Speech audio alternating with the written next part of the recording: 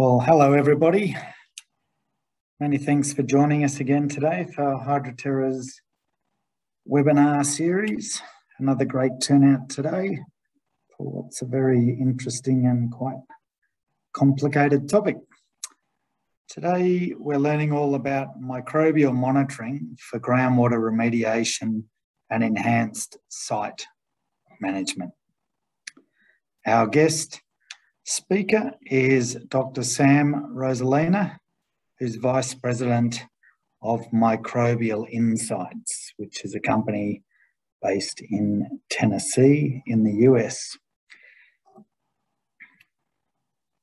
Before we get started, I would like to acknowledge the traditional owners and custodians of the land on which we meet today, the Bunurong people of the Kulin Nation. I also pay my respects to their elders, past and present.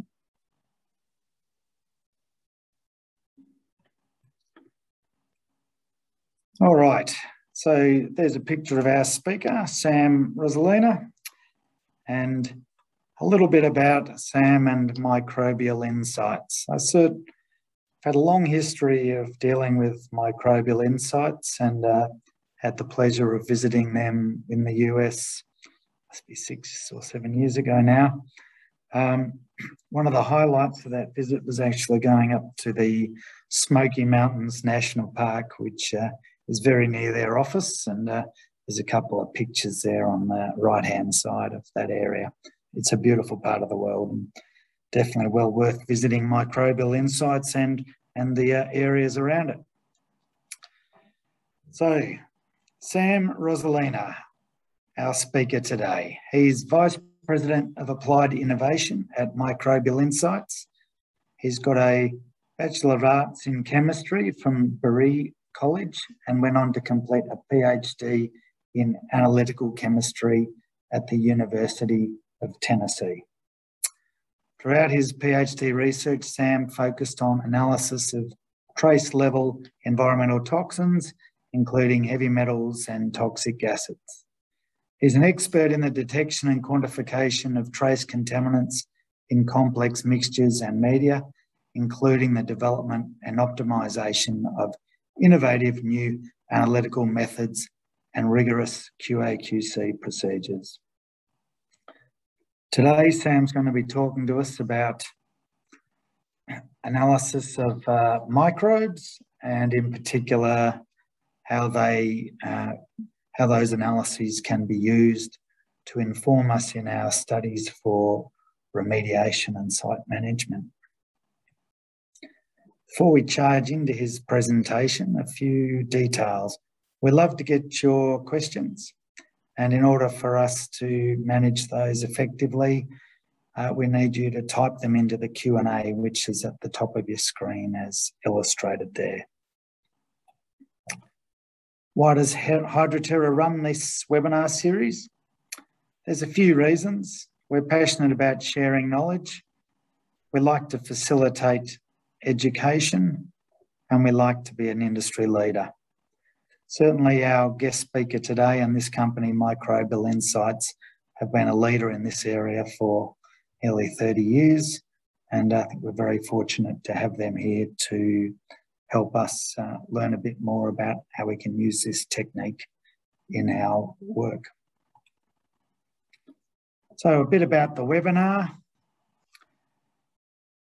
Sort of completed part one. So part two, microbial monitoring for groundwater remediation and enhanced site management is the topic that Sam will be going through. He'll be covering what are the tools we have available to illuminate biological potential, document petroleum and chlorinated solvent degradation, and evaluate the efficacy of amendments for treating these sorts of contaminants.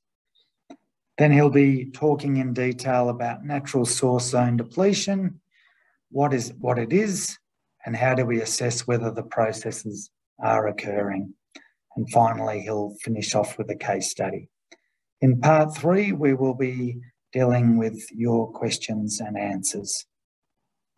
So without further ado, I will pass over to Sam. Many thanks for joining us today.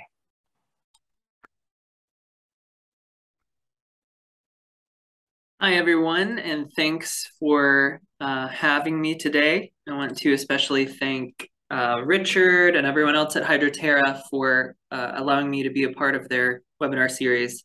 It's a great series, and Microbial Insights is both proud to be within the webinar, but also proud to be a partner of Hydroterra. So thanks to Hydroterra for all that they do. I want to talk today about the importance of microbial monitoring, especially when it comes to groundwater remediation and enhancing conceptual site models, better understanding what's happening at a site. And so today I'll be talking about molecular biological tools, or MBTs, that we offer at Microbial Insights. Again, as I was introduced, my name is Sam Rosolina. I'm Vice President of Applied Innovation here at Microbial Insights, which just means that I'm looking into the future and thinking about new innovative ways that we can kind of help all of the industries that we serve. Some of those innovative ways are thinking about some of the phenomenon that we'll be talking about today, like natural source zone depletion, that can be taken advantage of to really help clean up a site. So I'm excited to talk to you about some of the tools that we offer at Microbial Insights. This is our 30th anniversary this year. And for those who are unfamiliar with Microbial Insights, we started as a small technology transfer and originally focused on looking at some of the microbial lipids, which are kind of analogous to the skin cells of the microbes, and determining what we can learn from that. Since then, we've grown in both technology and innovation, and now the majority of what we offer are DNA-based analyses. So the kind of key analyses that we offer are qPCR. So what qPCR does is it allows us to target specific genes, segments of DNA, and say who is there. So we call that taxonomic genes. So what are their name tags? Which organisms are there that we want to see, organisms that we're looking for? And then what's in their toolbox? We call that functional genes. So we're looking for taxonomic genes, who's there, functional genes, what tools do they have in their toolbox to better understand the potential for biodegradation at a site. So we have hundreds of qPCR targets, and that can be a little bit overwhelming if you're trying to choose a la carte which targets to look for at your site. So instead, what we offer are something called quantarrays. And these are arrays of qPCR targets that we can look for simultaneously. So instead of sampling for groundwater and then selecting qPCR targets, you can instead sample that groundwater and send it to us to look for a specific suite of targets related to chlorinated solvent degradation, for example, or petroleum hydrocarbon degradation. So I'll be talking about a few of those different quantray platforms that we offer here within this webinar. We also offer a couple different isotopic analyses. Stable isotope probing is a very powerful tool for conclusive proof of petroleum hydrocarbon biodegradation. So if you have a hydrocarbon site, highly recommend looking at that. Compound-specific isotope analysis, similarly, is very useful for chlorinated solvent sites. It also can provide conclusive evidence of degradation, but it can be any type of degradation. It can be biotic, it can be abiotic. And so CSA is a very powerful tool for chlorinated solvent sites. We also have a number of passive sampling devices. Probably best known is our BioTrap. It's unique to Microbial Insights. It's a passive sampling device that you can deploy in a pre-existing monitoring well, and it allows the native microbes to colonize that trap, so you get an understanding of which microbes are actively colonizing within your groundwater at your site. So it's a powerful way to look at the community there. And then we can run any of our molecular biological tools, our MBTs, off of that BioTrap. So you can run stable isotope probing, you can run any of our qPCR or quantray analyses, or you can look at the compound-specific isotope analysis. We also have something called in situ microcosms. In situ microcosms are like a beautiful balance between a full-scale pilot test and a benchtop lab study. Instead of a benchtop microcosm where you're biasing what works well in a lab, or you're taking samples from the environment, moving them to a pristine laboratory, the in situ microcosm also can be deployed in a pre-existing monitoring well. It's an advanced version of our biotraps, but it allows you to compare different amendments within your groundwater at your site to make sure that amendment A works better over amendment B. Or, for example, if you wanted to bio-augment, you could test different bio-augments and see the survivability. Now, one important thing about Microbial Insights is that we're strictly a lab. We don't sell any kind of products. So that allows us to be unbiased in our determination and in our data analysis. We're not trying to sell you anything on the back end. What we want to do is provide actionable data to help you decide what steps to take next at a site. So if there's any takeaway that I hope you bring from this talk, it's when and how to use molecular biological tools. So often I think people make the mistake of only thinking of strategies like monitored natural attenuation or enhanced bioremediation when it comes to monitoring for microbes in the groundwater and the soil at your site. And I think that's fair. I think that monitoring for the microbiology for strategies like M&A and enhanced bio, that's really important. It's important to know what microbes are there because a lot of your strategy revolves around that.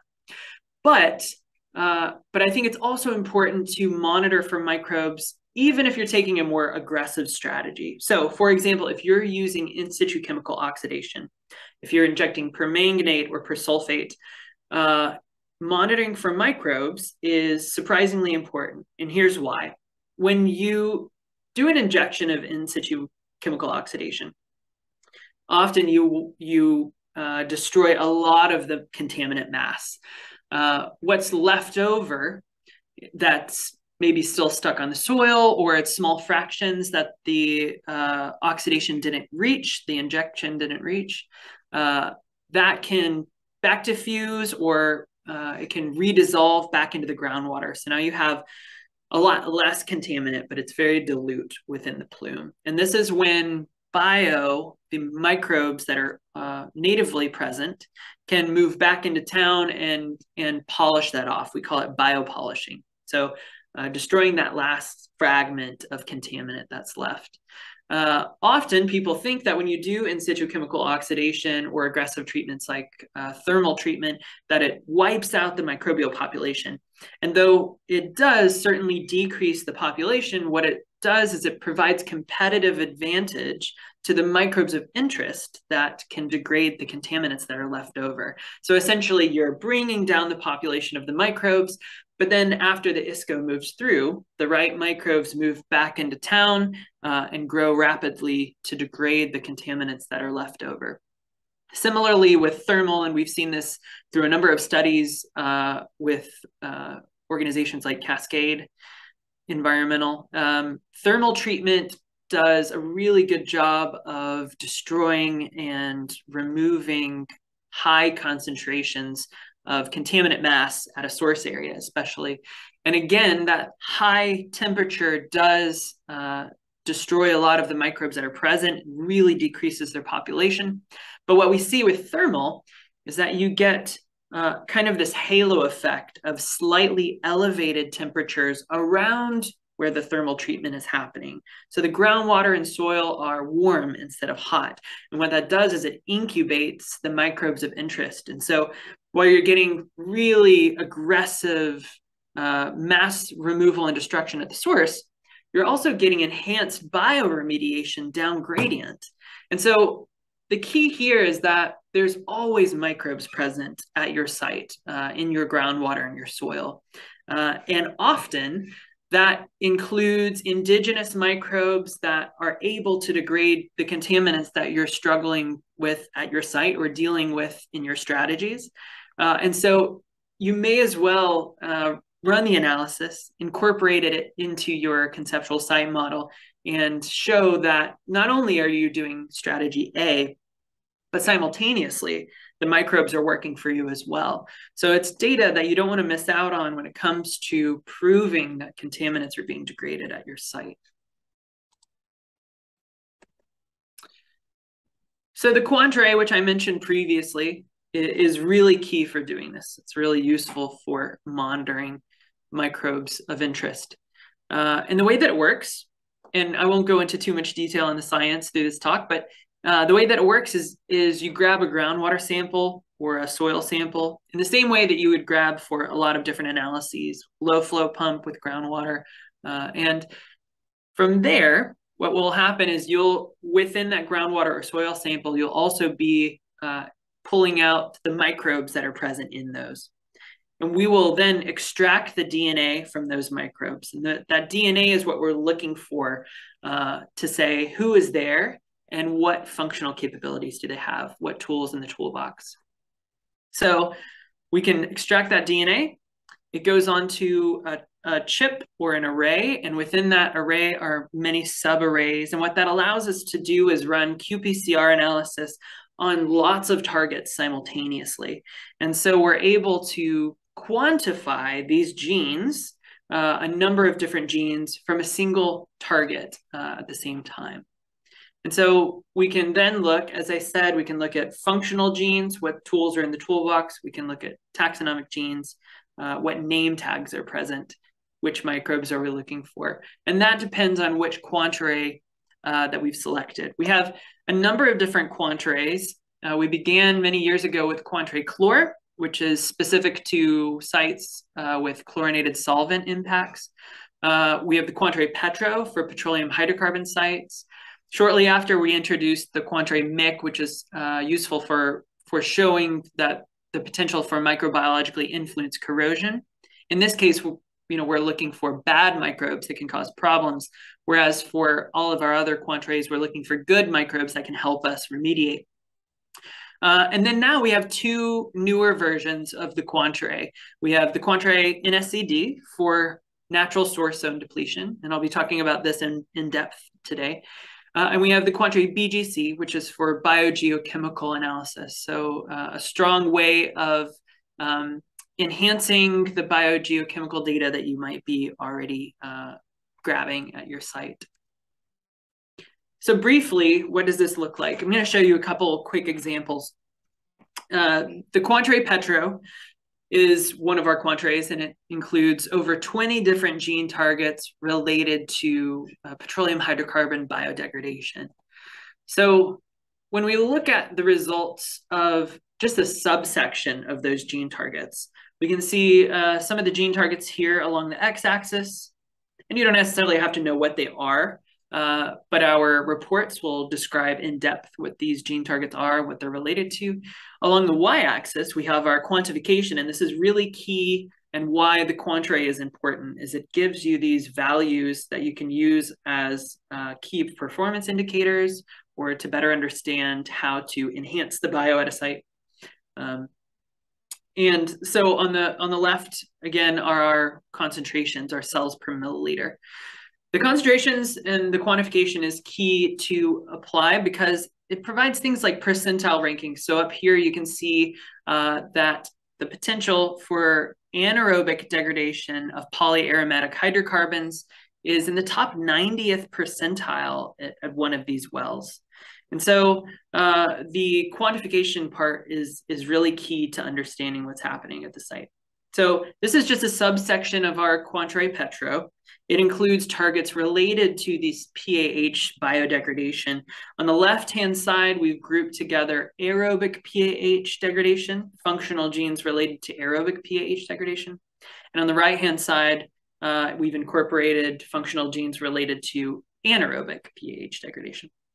And so if you look at the data, we can look at the light gray well, 17D, is a background well. It's unimpacted by any of the hydrocarbons at this site, so no BTECs, no PAHs. And we do see that there are no functional gene targets related to PAH degradation that were detected at this well, which makes sense because there's no impact. Our upgradient well near the source is this darker blue, 7C. For our upgradient well, we see a good potential for aerobic PAH degradation, while our downgradient well, 44, this light blue, has a really high potential for anaerobic PAH degradation. So downgradient much better chance of moving anaerobic, allowing these PAH degraders to take effect. Another subsection of this data, and this is from the same site, are BTEX degraders. So aerobic BTEX degradation on the left-hand side, anaerobic on the right-hand side. Again, you can see anaerobic potential down gradient is pretty high for BTEX, while up gradient aerobic is the better potential. Similarly, we have the Quantre chlor, which is related to chlorinated solvent sites. This includes over 29 different gene targets specific to chlorinated solvent biodegradation. And it looks pretty similar. Down here on the bottom, we have a number of different gene targets, functional genes, the tools in the toolbox, like vinyl chloride reductase. We also have a number of taxonomic genes, so the name tags of the organisms we're looking for. One you may recognize is Dihalicocoides, or DHC. This organism is really good at degrading PCE all the way down to harmless ethene, and it can do that on its own. But there's a number of different degraders present. And again, those percentile rankings come into play. What percentile compared to sites around the world are these numbers? Are they high or are they low? So this is a 2-time point analysis at the same location at a site. The blue is the baseline, so pre-injection, and the red is a post-injection. And just from these 2 time points, a lot of questions were answered at the site, including, did the injection work? First of all, is an electron donor injection needed with the pre-injection? And then after the injection, showing that not only did it work, but it increased some of these targets to the top 98th percentile compared to sites around the world. Both of these examples were actually utilized to obtain an M&A ruling by a regulatory body. So both of these move towards monitored natural attenuation. Again, that may not always be the strategy, but it is important to note that this data is really key for showing the potential for complete biodegradation at a site. So I'm going to switch gears a little bit and talk briefly about natural source zone depletion. For those of you who are unfamiliar with the term, natural source zone depletion is a relatively new concept. It's a phenomenon that scientists have noted results in pretty rapid decrease of source zone LNAPL. So liquid, light non-aqueous phase liquids. And so for a long time, we knew that anaerobic biodegradation of constituents of petroleum hydrocarbons could be degraded biologically. And so we knew that that was occurring, but it wasn't until more recently that this natural source zone depletion came into light. It's a very complex phenomenon, and just to kind of highlight how complex it is, this is a figure from a Lari paper from 2019, and it includes a lot of different components of what could and should be modeled if there were models for natural source zone depletion. So a lot of those are physical processes like volatilization and dissolution. A lot of them are microbial processes. Some of them are things like microbial byproducts like biofilms or biosurfactants. And then there's a lot of chemical portion to this. So there's a lot at play between the chemistry, the geochemistry, the biochemistry, the biology, and of course the physical properties. So it's a very complex phenomenon that we're still learning a lot about. So the easiest way to kind of break it down in terms of the biological portion is what we've found is this GARG paper, which gives an overview of natural source zone depletion from 2017. It kind of breaks natural source zone depletion into segments in terms of depth within the soil. And so you'll see that where the LNAPL exists, there's saturated LNAPL and there's unsaturated LNAPL zone, the unsaturated zone. Within that, we can expect to see things like methanogens, fermenters. These fermenters break down the LNAPL and produce products that the methanogens can then convert to methane. We can look for things like biosurfactant production. This is a functional capability that a number of organisms have to produce essentially a detergent, and that detergent can pull some of the petroleum hydrocarbons out of the soil pores and into the water. So it makes the degradation more rapid, and it also incorporates some of the physical process. We also have looking into, of course, like the redox situation of the site, what kind of reducing conditions are present. And then we have kind of up near the surface methanotrophs in the aerobic portion of the site. Methanotrophs are able to take the methane that the methanogens produce, turn it into CO2. So the presence of methanotrophs is a pretty clear indicator, along with the combination of methanogens and fermenters, that NSED is likely taking place at a site. So breaking it down in this way is helpful. But then the question is, why is this important? Why do we necessarily care about NSED or monitoring NSED? And the reason is this, is that through a large overview or analysis of lots of different sites undergoing NSED, GARG was able to see relatively high rates of source removal under natural conditions. So for example, over 2,100 to 7,700 gallons per acre per year, or about that comes to about 20,000 to 72,000 liters per hectare per year. So it's not a number that's worth turning your back on. It's worth investigating more if there's a potential that this is happening at your site. These are rates that are seriously helpful in terms of remediation timelines, cleaning up the site. So then the next question, of course, how do we get there? How do we move towards natural source zone depletion, or see if it's present at our site? And just like anything, if we're trying to get from point A to point B, we want to draw a map. So if you were to ask me to draw you a map to get from Melbourne to Adelaide, and I drew this map, this would not be a helpful map. It doesn't give much context. You don't know even which direction is north versus south. You don't know if there are any barriers in the way. And most importantly, it provides no context for how to get from point A to point B. There's no bus routes, there's no train schedules, there's no highways, or even city blocks. And so this is not a very helpful map. Even if I were to throw in more context, like where is that in relation to Sydney, this is not a useful map. And similarly, this is analogous to just looking at the chemical and geochemical parameters. So right now, for natural source zone depletion, there are some in-depth and very technical ways to measure natural source zone depletion once you know it's occurring already.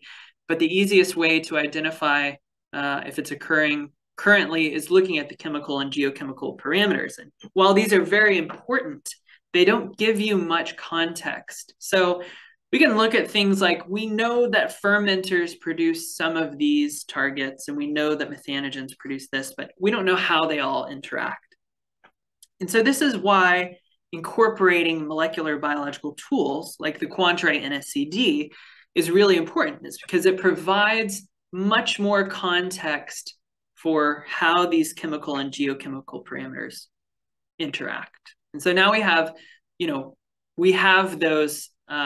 those streets. We have one-way streets and we have highways.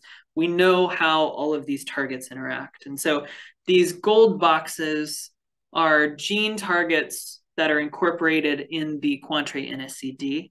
And by utilizing the Quantray NSED alongside our other lines of evidence, like our chemical and our geochemical, we're able to much better understand what's happening at the site. And so here we can see things like fermenters, which can degrade the L-napple directly and produce all of these different byproducts like alcohol, formate, hydrogen, volatile fatty acids.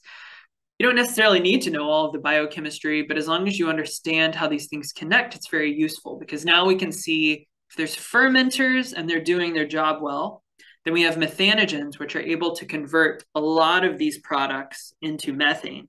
If we have methane, we likely have methanotrophs, which are able to use lots of different electron acceptors to turn methane into alcohols, which can then be converted into CO2. And so all of these play important roles within the NSCD microbiome. We also have, as I mentioned, the biosurfactant production. This would be a functional gene, a tool in a toolbox. The biosurfactant production, like I mentioned, is able to pull these petroleum hydrocarbons out of the soil pores and dissolve them into the groundwater. And so also utilizing the Quantre Petro in conjunction with Quantre NSCD is very useful, because now there are gene targets that can go after the dissolved petroleum hydrocarbons that are in the groundwater, thanks to the biosurfactant production of some of these other microorganisms. So stringing these analyses together and monitoring the microbes at a site can really add to your overall understanding of what's happening at the site, and can add to whatever strategy that you're using. So as an example of that, this is a site where there was El Napo source area, quite a bit left, as you'll see.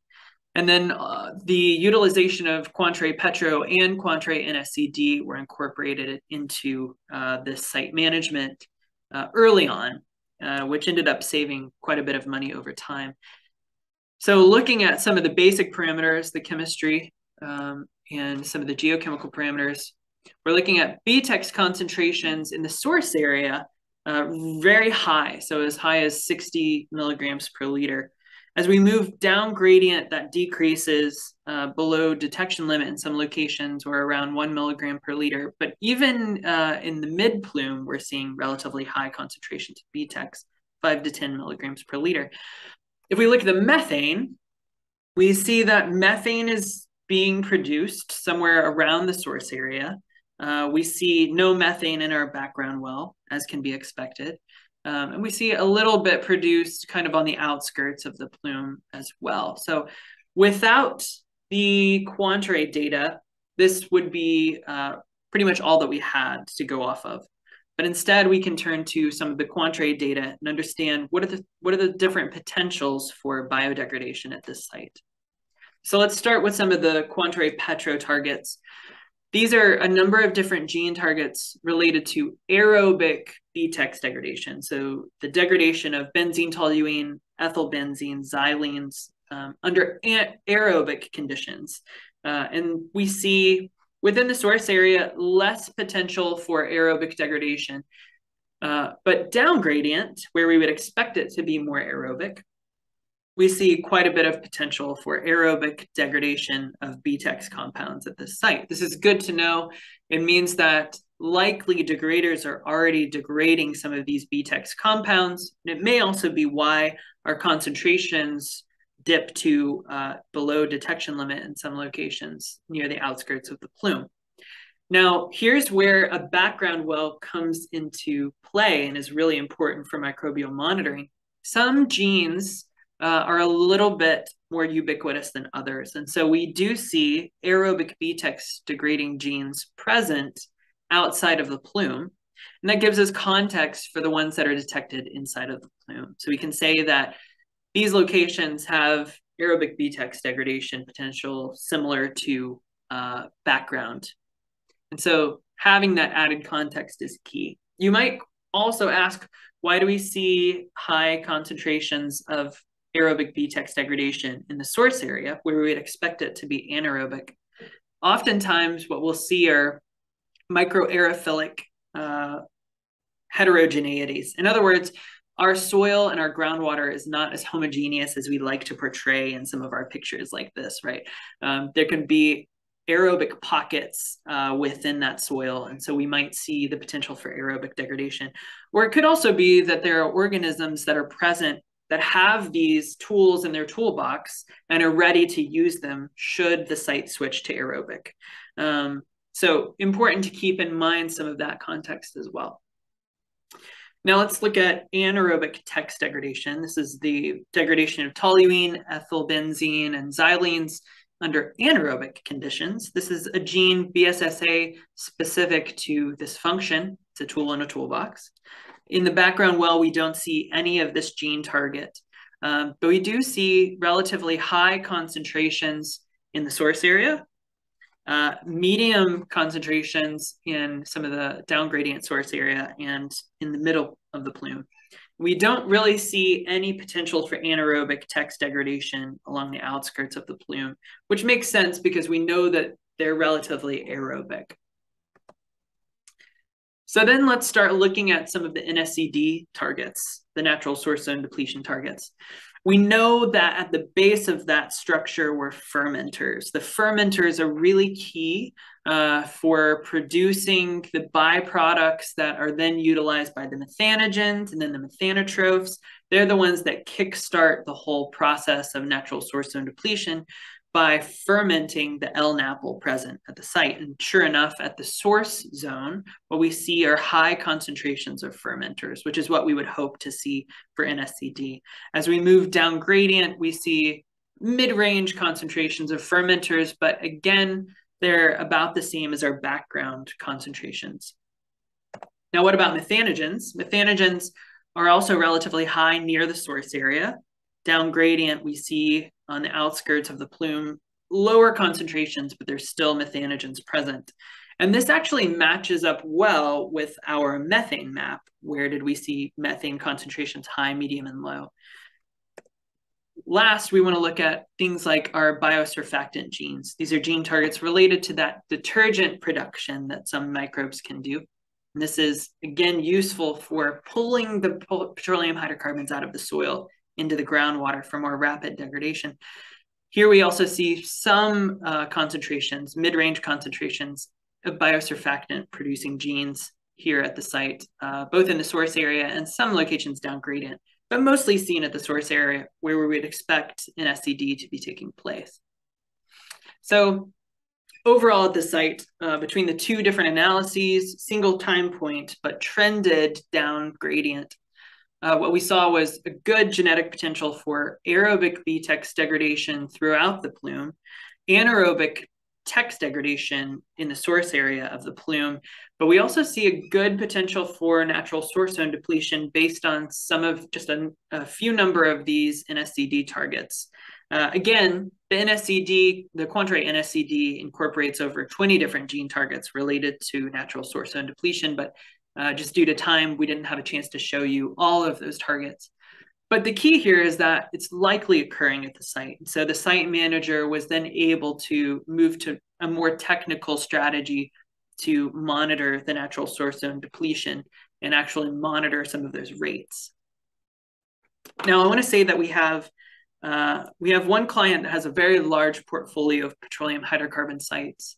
And what they've found by using our MBTs is that by performing about, we'll put it in Australian dollars, but by performing about 12,000 Australian dollars worth of microbial monitoring upfront or throughout the process, that they were able to save overall about 500,000 to 800,000 Australian dollars over the course of the project. And that's because they're able to understand what's happening at the site better, incorporate that biodegradation alongside their other strategies, and avoid switching strategies when they don't need to based on the data that we provide.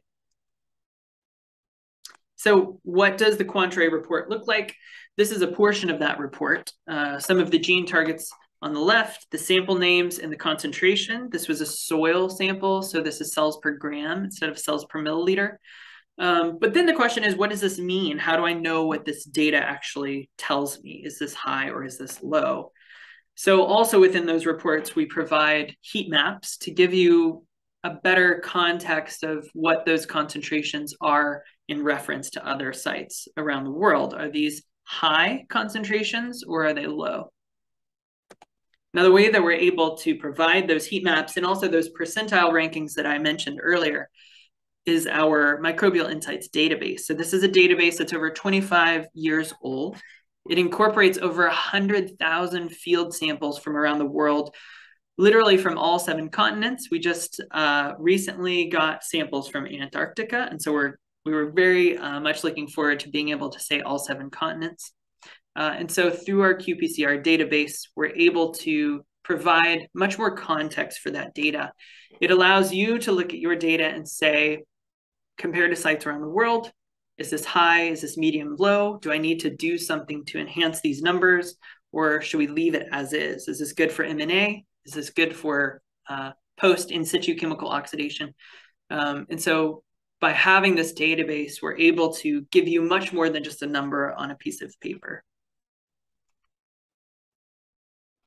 So some key things that we recommend in terms of using microbial monitoring and data.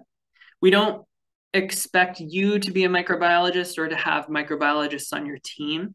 And so we always recommend to treat MI, Microbial Insights, as your microbiologist. You can ask us questions, talk through a site with us.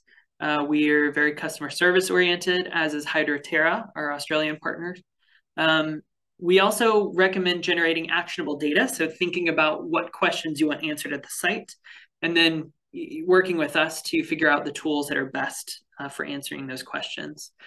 And then using the database to add context is really key. So using that database, incorporating your own, we also allow clients to upload their own information, like chemistry, geochemistry at a site, to kind of better hone in usefulness within that database.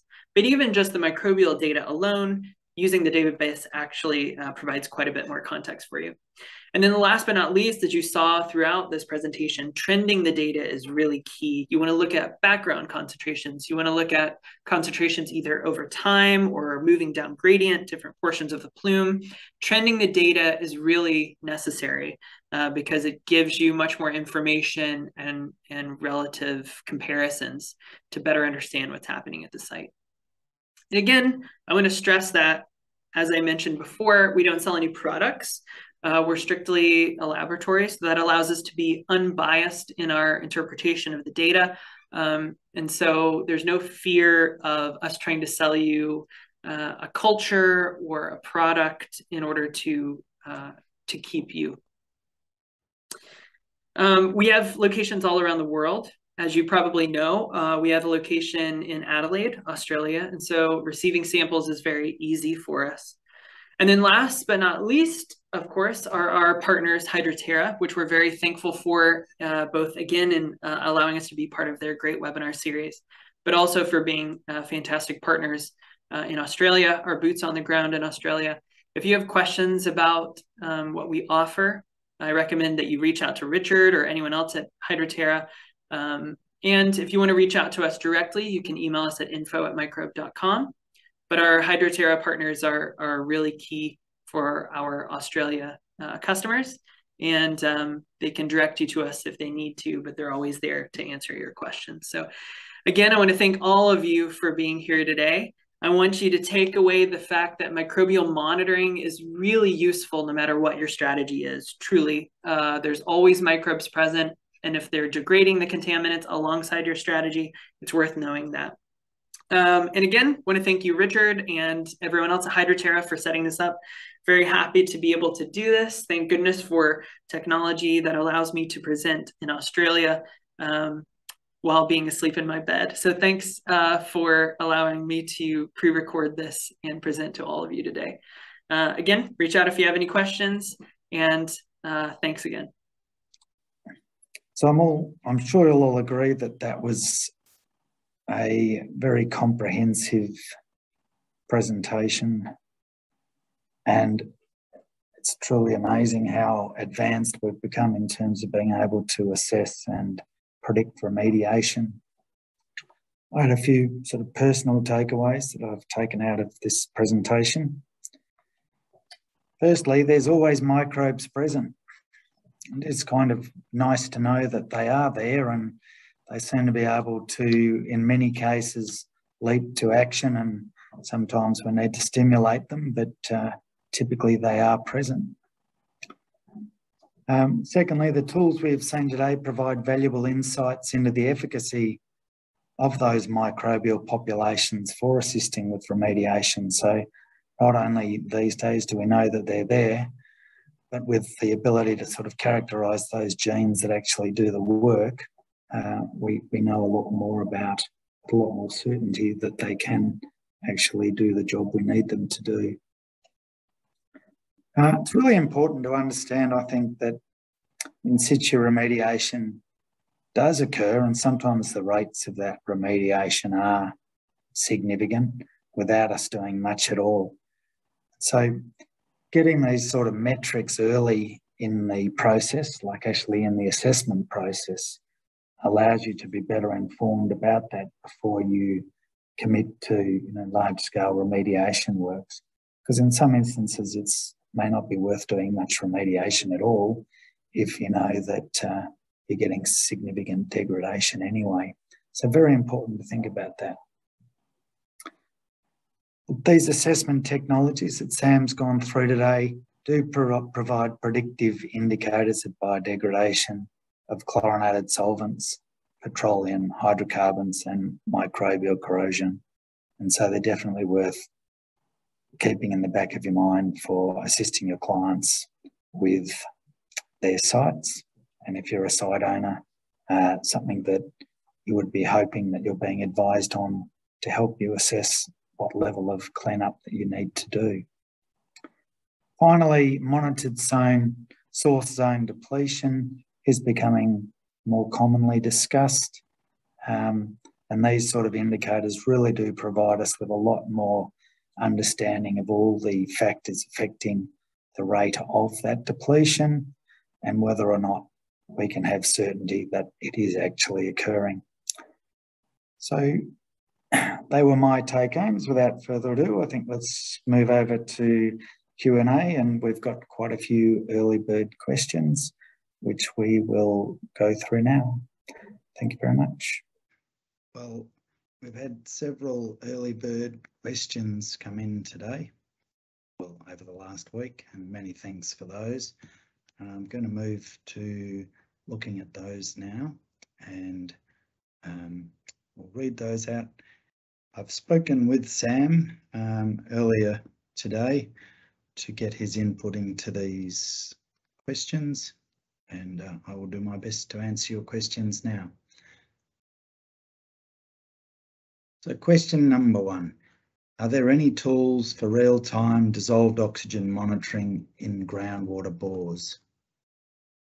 Well, there are many, and certainly that's a core part of Hydroterra's business, and we offer them both for sale and rental, and you can have them connected up for telemetry purposes, or you can have them with data logging devices. There's a range of different types. Often we use optical DO sensors these days because they are more reliable in the long term. Certainly, but feel free to give us a call so we can help you out there. Next question. Environmental health risk assessment, brackets microbial, of leachate, microbes in leachate. So we had a little bit of trouble understanding the emphasis here, but in the end we concluded that the question related to is it possible to track or use the microbial analyses that Microbial Insights have to evaluate the health risks of microbes. And the short answer is yes. They certainly do that for water quality, where you're looking at drinking water quality, for example, and trying to work out what the source of the microbial impact that's been identified in that drinking water, for example. So in the context where you're looking for, has there been an impact to, say, beneficial use of drinking water from leachate, you can certainly use the analyses, the analytical techniques that Microbial Insight have to help you trace what the source of that microbial impact is. I think I've covered everything that Sam said on that. Question 3. Any suggestions where this data or other microbial site data would be indicative of increased soil carbon? Well, this was a really interesting question, and the answer to that is yes. There's a lot that can be done with this sort of data. So the first part of it is to say that research has shown that if you look at the ratio of microbes to fungi, that's an important thing to know about, right? So if that ratio gets out of kilter, that affects how much soil carbon is actually there. So there's a direct relationship between soil microbial activity and soil carbon, and the microbes and fungi have an incredibly important part to play in that. So understanding that ratio is an important indicator of whether or not you're actually getting sequestration processes occurring. The second part of this is that Microbial Insights do have really good ways of identifying whether certain specific activities and microbial reactions are actually happening in the soil, so they can also map those processes. And they have a name for that. They call that next generation sequencing. But I guess the short answer is yes, and it would be a good thing to reach out to Microbial Insights for further information on that. Question number 4. How can computer vision or technology be helpful in microbial monitoring? So we took this question to be focused on what an additional data analysis can be undertaken on the primary data that's collected by Microbial Insights. So keep in mind the data that Microbial Insights collects is all kept on a database that they retain, and they sort of quarantine your specific data in there. And that data is largely about those sorts of parameters that we've looked at today in the webinar. What they have indicated that, and what is very useful, is to get additional site-specific data from the consultants doing the work. Some of those site-specific contaminant concentrations and other indicators, those sort of secondary indicators of whether or not biological activity are occurring. So bringing those two data sets together and doing some analysis in the database that Microbial Insights have does sound really valuable. That's probably one of the main ones. They've also been very effective at combining some of these data sets together to create spatial plots, which allow you to identify more clearly, by combining, more site-specific data with theirs, to really identify what areas of the site, those pockets that would benefit most from some specific augmentation with some kind of additive. I think that's really important to know. All right, next question. Any tools to measure cell activity? Therefore, 10 cells running at 100% or 100 cells running at 10%. This might help formulate what nutrients are required. Look, the analyses that Microbial Insights do, they have a very specific way of achieving what I think this question's getting at, which is, will the site benefit from additives? And the key analysis that is most beneficial, I have written down here.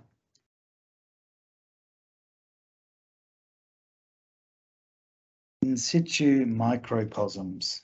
And these can be deployed in pre-existing monitoring wells, and they allow comparison between different wells to allow us to assess, even within the single site, which parts of the site would benefit most from that formulation. So getting back to the emphasis of the question, are the cells running at 100% or running at 10%? That's exactly how you would do it using their technology. So sounds like a really practical approach to put to it before you start making recommendations on adding amendments, is to actually do those studies, microbes that really do the work. Final question. How does the transmission of data or information, how is that managed from the remote location? Well, the short answer is Microbial Insights collect samples, whether they're on their customised sampling devices or whether they're just traditional samples of water and soil. So they take them back to, in the case of Australia, back to Adelaide for analysis, and they don't specifically have any remote monitoring technology.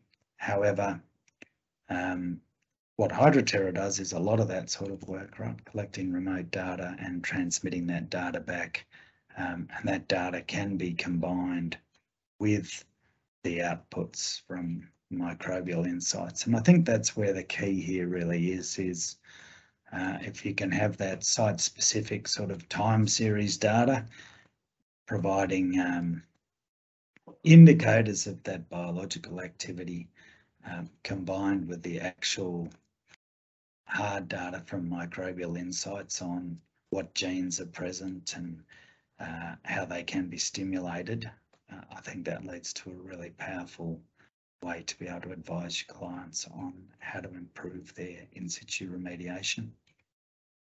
Now that's the end of the early bird questions today. Unfortunately, due to some logistical challenges today, I'm not going to be able to field the other questions that have been raised during the Q&A during the webinar. Apologies for that, but I've had a flight change which has disrupted my availability for that. So I would really like to thank you all for attending today, and any of the questions that you have raised today in the webinar, we will send emails out to the recipients of this webinar. So you will get some answers to those in writing. But many thanks for attending the webinar today, and really appreciate Sam's involvement in this one, and also your own. Many thanks. Cheers for now.